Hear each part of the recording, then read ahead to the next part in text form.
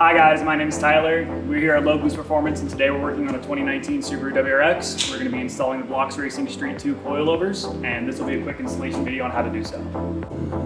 So taking these out of the box, these are 32-way adjustable coilovers. We have 7K springs in the front, 8K springs in the rear with dampening adjustment on top. These should give plenty of ride height clearance and great ride quality of the vehicle as well.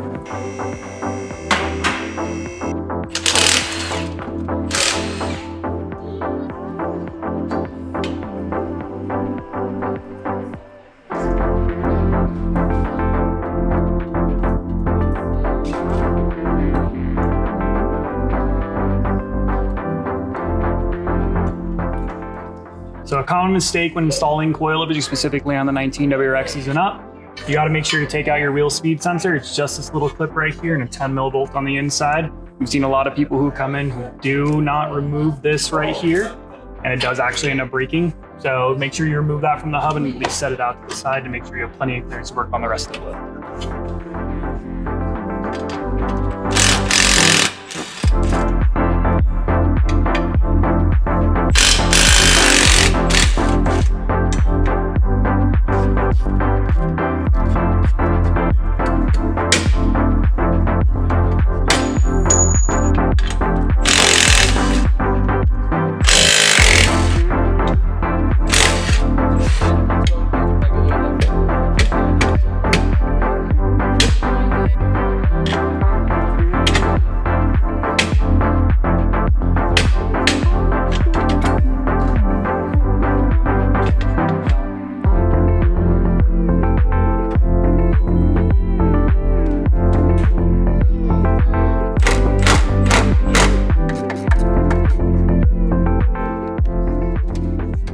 So there is a plastic cap that sits over these. All you really got to do is get the flat head in between them and pull them out. You should be able to pull the rest of them out from there. A 90-degree pick works pretty well for them, or if you have one of those plastic interior pulling tools, those work really well.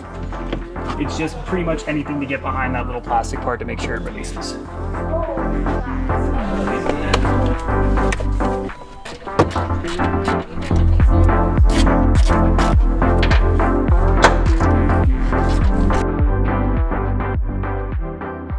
Now that we've got these old coilovers out of the car, we're going to be reinstalling our new BLOX Racing coilovers in our 19 WRX. At this stage of the build process, we're going to be adjusting our coilover ride height. At this point as well, don't forget your dampening screws. They just slide right into the top of the coilover, and this is what gives you your 32-way adjustable dampening. So when adjusting your coilover ride height, I like to make sure all the coilovers start off the same. Specifically for me, I like to start as low as I can go and then work my way up from there. Always make sure you release your bottom locking nut. If this one, really? The rest of them were loose.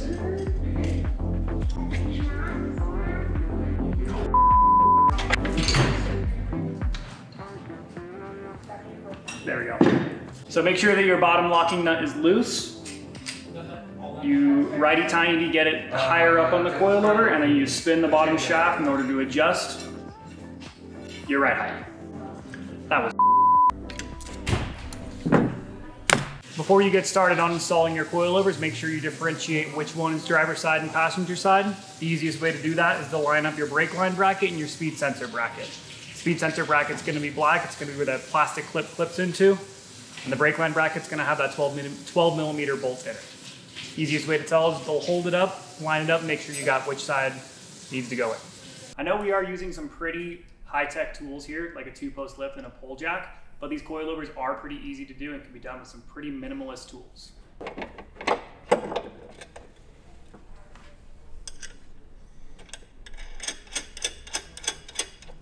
Here, just put a helmet on me the entire time. Just put a bag over my head.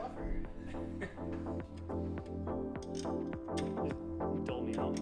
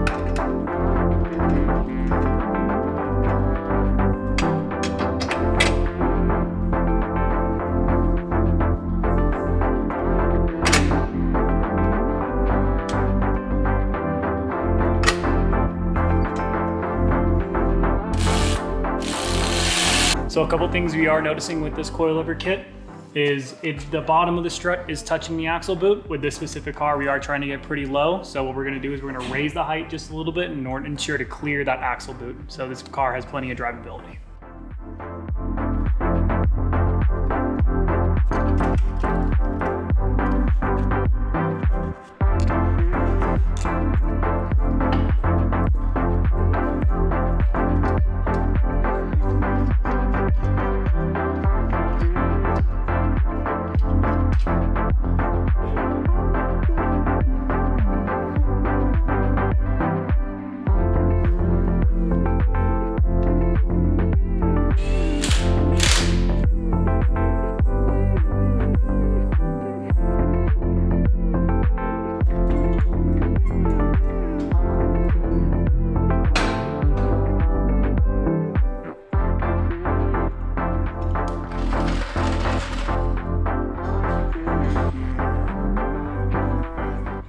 All right guys, so that was our first part of this installation and review of these coilovers.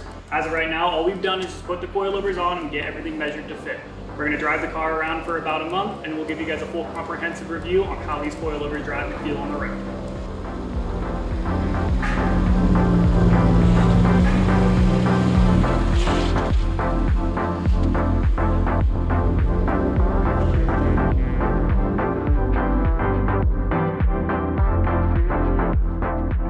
Hey guys, so we're back about 2 months after we installed our coilovers on our WRX. I've been daily driving the vehicle every single day, and it's made a couple of long road trips down to Sonoma and back, as well as down to San Francisco and back. The coilovers drive fantastic. I did have to make some minor adjustments to the vehicle after initial installation. A little bit of preload added to the rear and front. After rolling the fenders, I had zero clearance issues with our wheel and tire setup. I really like these coilovers for the price. They drive pretty well. I decided to add a little bit more stiffness just for a little bit more comfortability with how low the vehicle is on the rough roads we have here around our town. And for the price that they are, I wouldn't suggest anything else. If you are looking to get a set of these coilovers for yourself, go ahead and come on down to Low Boost Performance. Austin, do we price match? We do price match, and if you are looking to have us install them, we can do that in our full shop we have here. I'm Tyler from Low Boost Performance. Thank you guys for joining us, and if you are looking for any more additional content or parts, go ahead and come on down to Low Boost Performance.